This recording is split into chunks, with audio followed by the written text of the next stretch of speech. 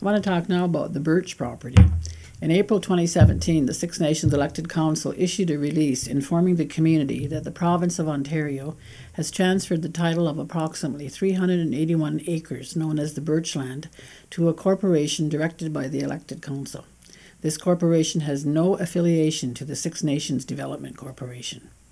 At this point in time, all costs associated with the transfer of the land have been incurred by the province of Ontario.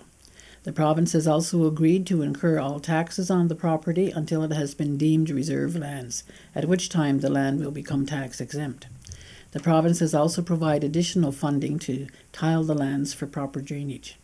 All of the acreage will remain in trust with the corporation until it can be officially added to the Six Nations of the Grand River Territory in accordance with the federal government's addition to reserve policy. Recently, the Elected Council was forced to issue a notice to vacate to a community member who had begun farming the land without permission. On Tuesday, May 23rd, the Elected Council met with the Haudenosaunee Confederacy at the Six Nations Tourism Building to discuss the current use of the lands.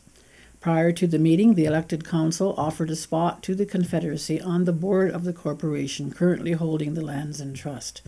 To date, an official response has not been received from the Confederacy as to whether or not they will accept the seat, although I understand from news reports that they have rejected our invitation.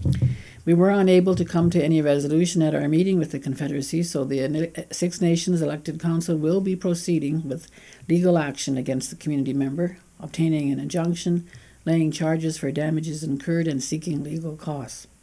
The Elected Council will also be engaging the community of Six Nations for input on the future use of the Burtch lands.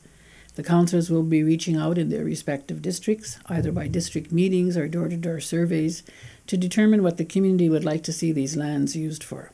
I want to be clear that this land was returned to Six Nations for the community, so it is important that we get your feedback and input on the usage of these lands.